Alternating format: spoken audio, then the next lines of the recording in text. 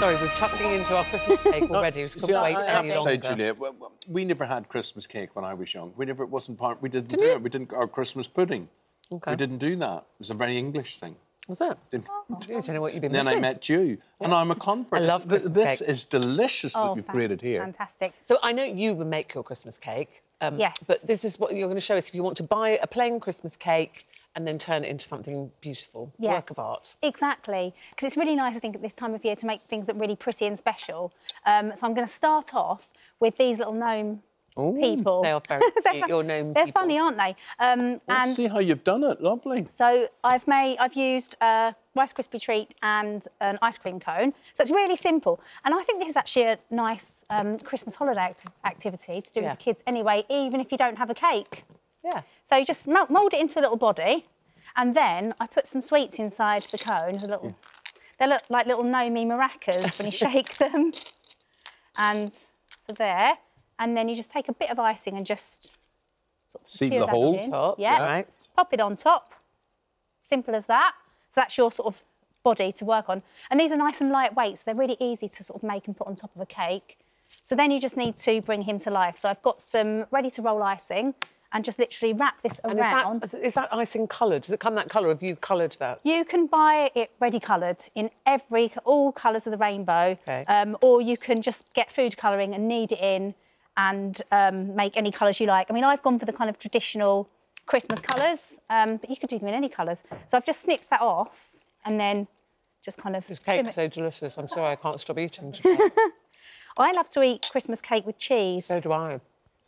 So just sort of trim it like this. And then I'm going to move on to my next one. So I've got... Actually, I'm going to put his little nose on. So I've got a bit of edible glue here. If you don't have edible glue, you can use a bit of royal icing, or you can even use honey, golden syrup, something like that sticky. to make it stick. So I'm just going to add a little bit on either side, a bit on the front, and then attach his little arms. Just squash them on like that. Oh yes, yeah. It's the hat bit that looks difficult to me. Yeah, well, I'll show you how easy gets it is. to the nose. Put the little nose on. Right there. On he goes, like that. They're funny, aren't they? So I would leave that to set for a bit, and then I'm going to go on to the next one. Where's he gone? Here he is. So build his sort of hat up with a bit more white icing before you go over with the colour. And then I'm going to make him sticky. All over there. So edible glue you'd get what from one of these specialist shops? From cake decorating shops, exactly. But yeah, like I say, you can use other things if you like. You could even use some of the icing that I'm going to show you how to add the beard in a minute. You could even use that to stick it on. So for the hat, I've rolled out another piece fairly thickly. I'm just going to turn him around a bit so I can... And you just basically kind of like pop it on like this. Oh, right, yeah. Can't see now.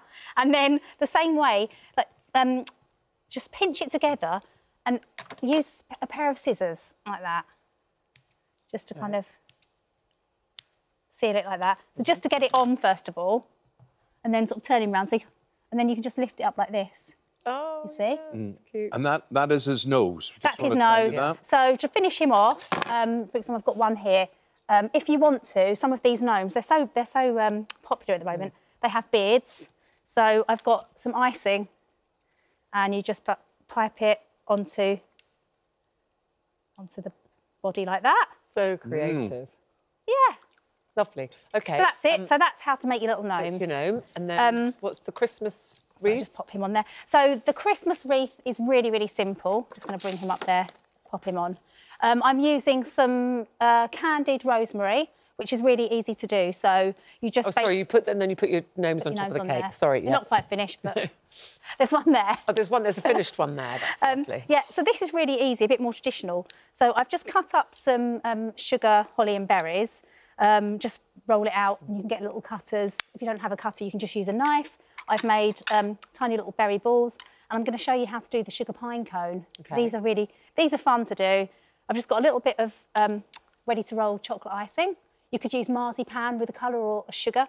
Make it into a ball, then make it into a cone, and then sort of pinch it at the top like this, and just take a small pair of scissors and just go around like this. to make sort of little pine cone spiky bits. Can you see the close-up on the cake? That's pine cone on the cake. So yeah, so that's kind of a really easy way to decorate. So, and then obviously just place them wherever you like. I've got a little bit of icing here, and just sort of. Juliet, your table on Christmas Day must be stupendous. I do like to go a bit crazy. Oh, you see, if I could share in anyone's bubble on Christmas Day, it would be Juliet. Yours. I'm dying to see the Christmas trees. Yes, so the Christmas trees. So again, this is a very, very easy way to kind of decorate. We've just got some soft icing that you literally just palace on like that. But they're really easy. The Christmas trees. I think I could do this because it doesn't have to be too neat and precise. Exactly, it doesn't have to be neat and precise. Just get your little ice cream cone, back to an ice cream cone. Again, very handy for all sorts of things. And then just pipe all around the base like this. In kind of like squeeze and lift. Right. So you do that, build it up around and round and round. And then when you kind of get them almost covered, you can pop them on your cake. Look at that, so clever. Who knew there were such uses for ice cream cones? Exactly. Oh, so many things you can do with an ice cream cone, I can tell you. Start her off. We've got all day. Once they're on, I'm just going to give a bit of icing there. Just literally squeeze and pull, squeeze. So I've got one of those kind of, what they call a star nozzle in there. I miss being next to you having a go. I know. Because normally you let me have a go, don't you? I follow you. Exactly. I really miss that. Oh. Well, but hopefully you might be able to have a go of doing this at home. Yeah. And then once you've finished with your icing, obviously, it's really nice to just... Where's icing sugars? Well, it's nice to have a sieve and get some lovely icing sugar, but then a little bit of sparkle over the top, just so it's like a snowy sea. That's the finished one. You can see the finished one with the snow and all the sparkle. A bit more on there, look. Can't come too near you. Where is it? That one, yeah. Look at that. There you go. Oh, Juliet, thank you very much. Play music. Recipes for that and all the details are on this morning. And compliments of the season to you. Happy Christmas. Happy Christmas to you too.